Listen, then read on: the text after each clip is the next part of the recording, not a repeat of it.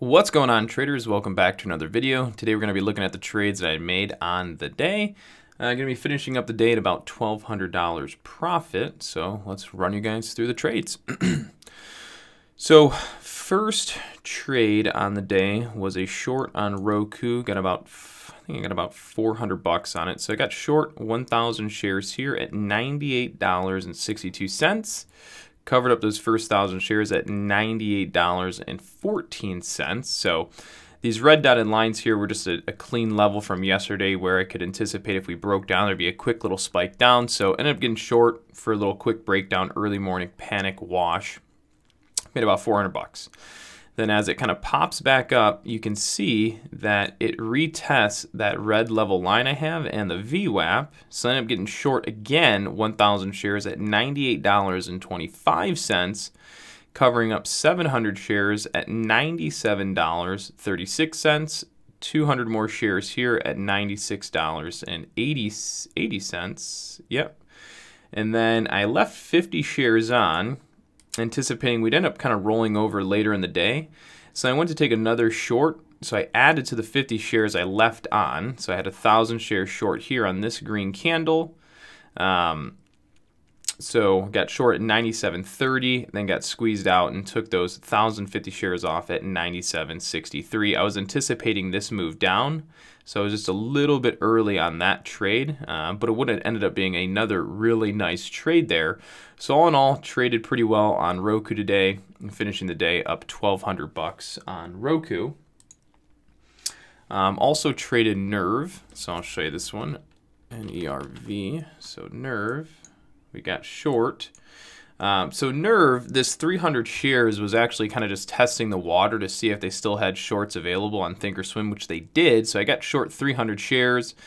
Tried to get short 2,500 shares on this candle as well. Couldn't get filled. The market makers just weren't wanting to fill me. So they, again, weren't filling me. They tried to move the price down, in which they would have then filled me at a lower price. I said, no, no, no. So I canceled that order. But all in all, ended up being short 300 shares at $5.56, covered up 300 shares at $5.47 for a total of $28. All right. Then I had a trade on ACB. So this was a fun trade. So ACB I traded. This one was a Fibonacci trade, so I guess I can show you that real fast. So this one was a Fib trade. Here we go. So from the high, boom, boom, pretty right here. So anyways, we have a nice impulsive move up on ACB, pulls back down to 755, end up getting long 2,500 shares at 756. Pops up, take 2,000 shares off at 759, had 500 shares I was willing to hold to about 769. Then we ended up getting this kind of pullback. Could tell it was kind of fade on us. So I ended up taking those 500 shares off at 761 for a total of $89. And then the last trade was on Tesla. So Tesla, I was playing for a long play, see if we could kind of squeeze up out of this wedge, which we did briefly, but then we started coming back down. I realized it wasn't going to work. So we have this kind of little wedge development here. We started breaking to the upside on it, so I got long 300 shares at 223.89. Kind of false breakout there. Could feel it wasn't going to happen, so I took those shares off instantly at 223.64 for a loss of $75. So all those trades, all in all, gets us up to a P&L of $1,256 on the day. So, you know, a couple good trades in there. Real big winner on the day was Roku.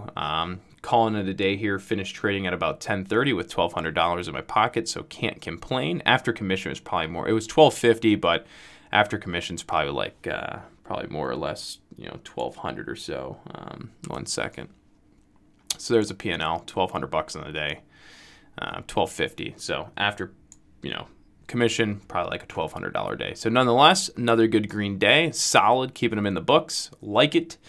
Going to be moving on till tomorrow. Hopefully we can keep pressing those green days. As always, thank you guys again for tuning in and watching in on the videos. I hope you guys learn something new, as always, from these recaps. And if you guys ever want to join into our trading room so you can watch these live, you can follow along and learn within our community, It'll be one of the first links in the description of the video. We have free Facebook groups, chat rooms, pretty much you name it, we have it. Check out the description of the video, and I'll see you guys on the next video. Take care.